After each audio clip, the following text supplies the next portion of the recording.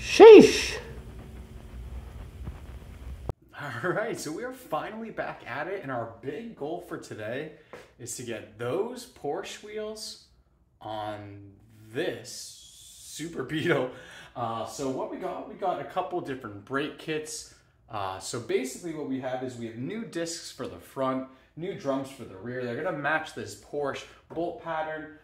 No dilly-dallying, we're gonna get right into things. We're gonna rip off the old wheels, rip off the old brakes, and we'll get right into the new stuff here. Now, we already did a front disc brake conversion, so all we need to do is change out the discs, and I'm keeping drums on the rear for now.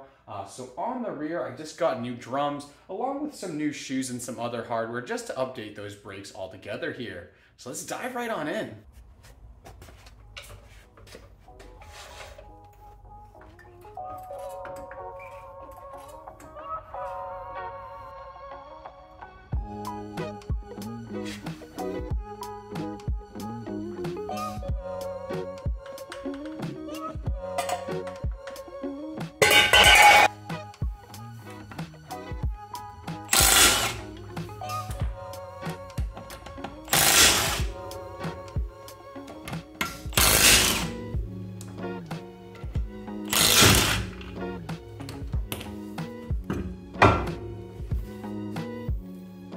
And in case you're wondering why we're upgrading our wheels here, now these Turbo Twist wheels off Porsche, first of all, are a really cheap alternative because so many Porsche owners are upgrading to something newer and nicer, like anyone does based off their stock wheels.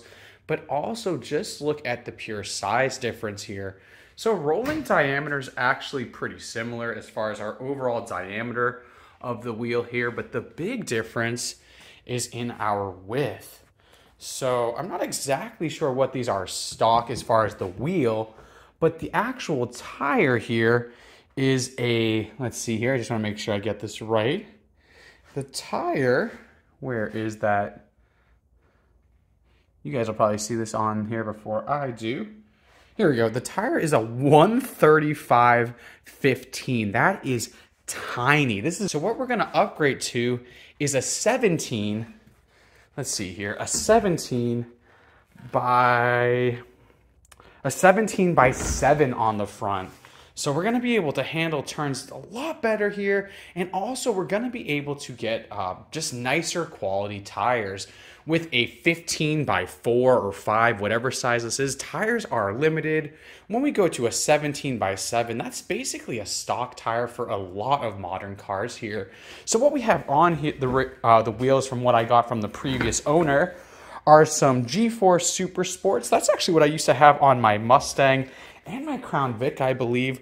We'll probably upgrade or at least get newer tires down the road, but again, much better tire options than what we have with that little rinky-dink 15-incher there.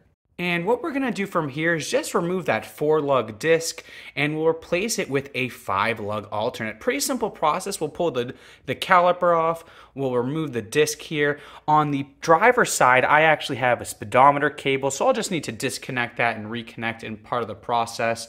But should be really straightforward on the front here.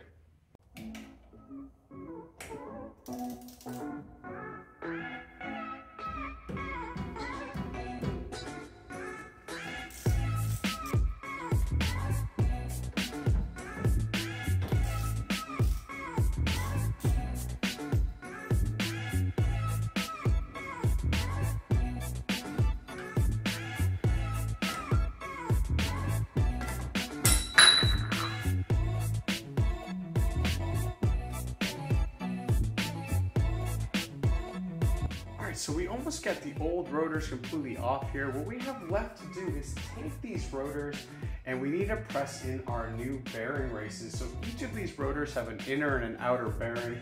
So we'll press in the inner and outer race along with our seal. We'll pack the bearings and then we'll get them loaded up on the bug here. And that's really all we need to do.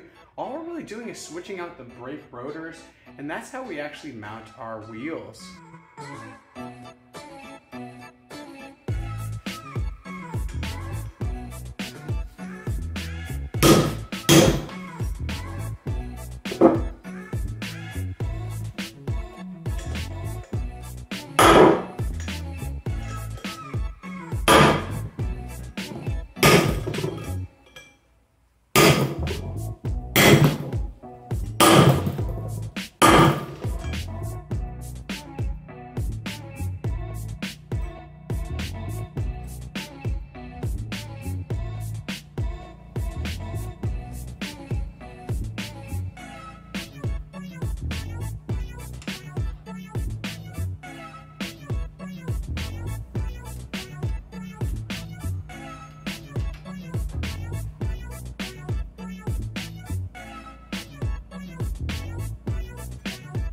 right, so things are actually going pretty smooth here. It's a little hard to see, but we got the new, let's see if I can get this for you guys. We got the new rotors on here. Everything went pretty smooth with that. Again, just pressed in the bearing races, put in the new bearings and seals. Now all we need to do is put on our studs. Now something we're doing differently than what the stock setup had is the stock setup had wheel bolts. And that's pretty common for German cars, but with this, because we're upgrading our rotors and everything, we're gonna change to wheel studs, which should make it easier to slide the wheels on and off, and it also should allow us to put on longer studs if these happen to need any wheel spacers. So really what I'm doing is I'm just focusing on one corner for now. I'm gonna get that wheel all on, and once I confirmed whether or not I need a spacer or longer wheel studs, then I can kind of figure out what I'm gonna do on the passenger side. Either way, I gotta get the passenger side on, but figured might as well just start with the driver's side and start to figure out if I'm gonna need a wheel spacer or not, because this is definitely bigger than what we came with stock here. All right, so the moment of truth, we got the wheel studs on. We're gonna just see if it fits and hope for the best here. And I will put the lugs on too, the lug nuts, just to make sure we have it tightened down so we can check that clearance. My biggest concern is gonna be clearance of the spring here.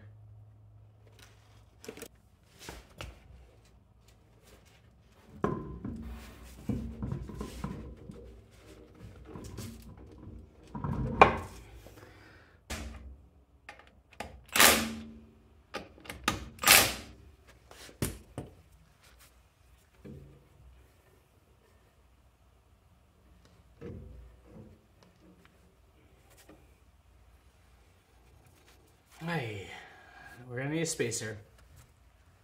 All right, it's a new day here.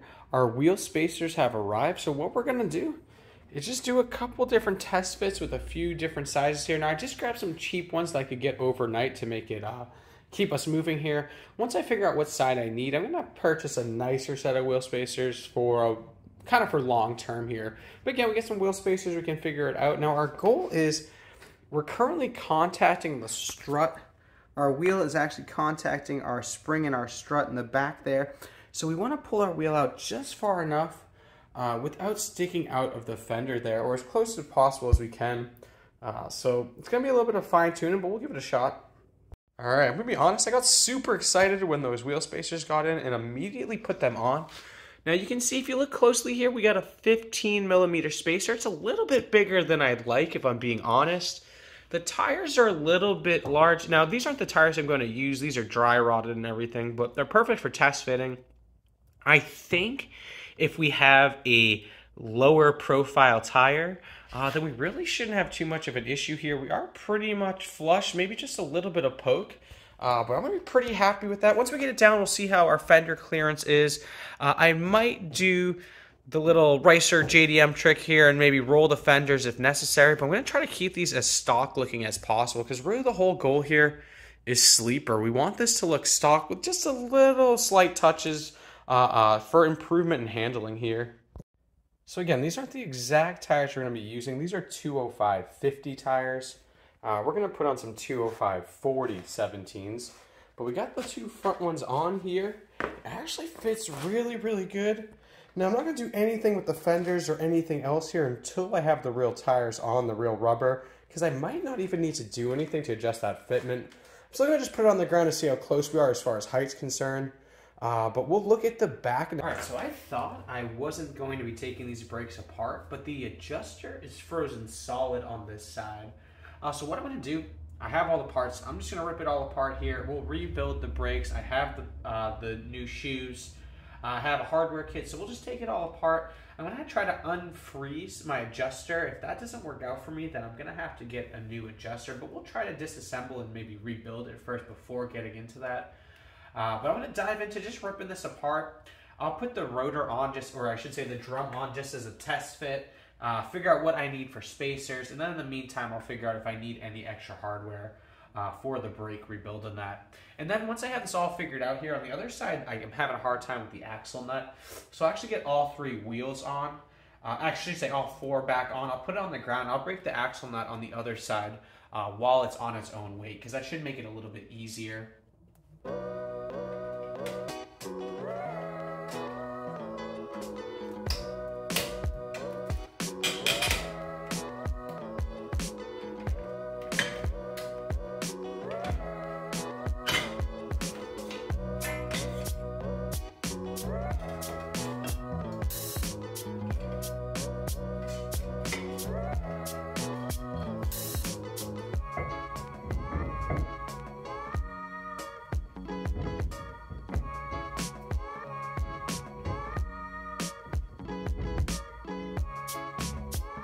Now we're going to go ahead and try to get this wheel fitted on here. The drum isn't rebuilt or anything. We just have the drum in place here so we can go for fitment. We did get the adjuster kind of loosened up, so I think that should be a solvable problem. So all things are good. We're going to check here to see what kind of spacer we're going to need. Now the big things in this setup is we need to make sure we're not touching the exhaust in the back there. I have my muffler. And then other than that, it's just clearance kind of overall, inner and outer of the fender there. So we'll go ahead and we'll pop this in and kind of hope for the best.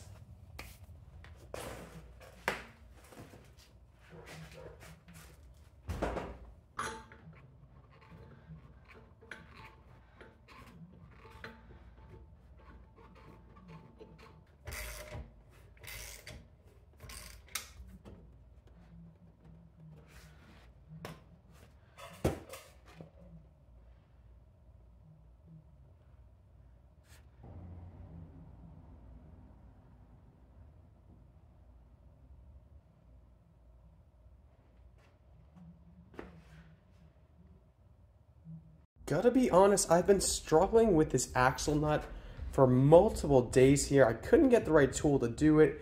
I literally exploded 2 breaker bars, and then I had a terrible idea which worked out great. I have this massive crescent wrench that I got from when I used to work at Apex Tool Group, and I mean this thing is a thick boy, and I attached it to two of the handles for my jacks and broke that nut free. That's what we need to do so we can remove the drums.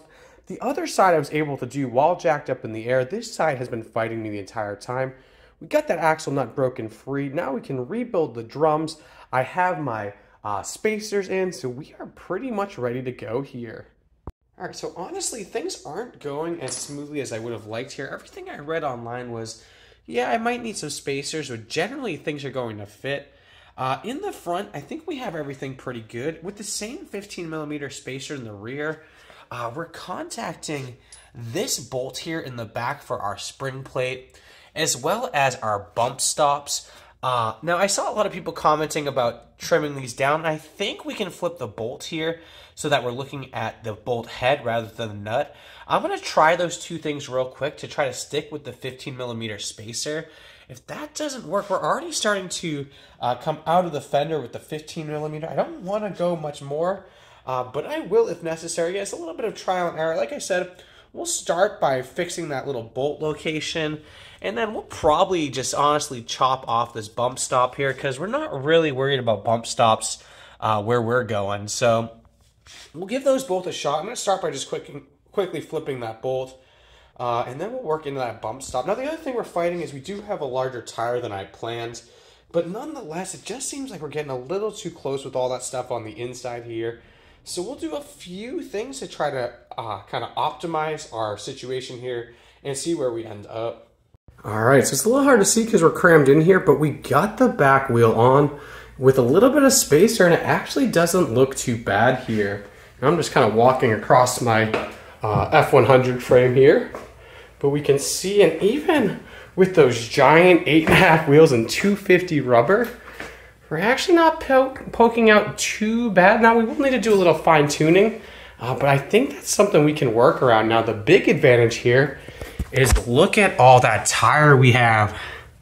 So again, this is a 250. I'm probably gonna go to a smaller tire size, but we can see very well here. Look at all that meat. Now we're gonna be able to really apply this power to the road. And that's with the front and the rear Porsche wheels. So again, I think I'm gonna get a fender roller and try to do whatever I can to work these out. I really don't wanna put different fenders on the car. So I'm gonna try to roll these before I jump into, trying to maybe replace the fenders. Let's see if we can roll them out. I'm gonna lower the back a little bit too, which will actually give us a little more camber, which will also bring the tire a little more into that fender there. So that's really everything we have for this one there. As you can see, we already have the wheels sent out for our new tires. Those should be coming back in the next day or so. And in our next video, what we'll do is we'll throw those wheels on with those high performance tires, roll the fenders as needed, and then take that bug out for a really fun spirited drive. So as always, thank you everyone for viewing. I hope you enjoyed the content. Be sure to leave a like, subscribe for more, and share with your friends, and hope to see you all again soon.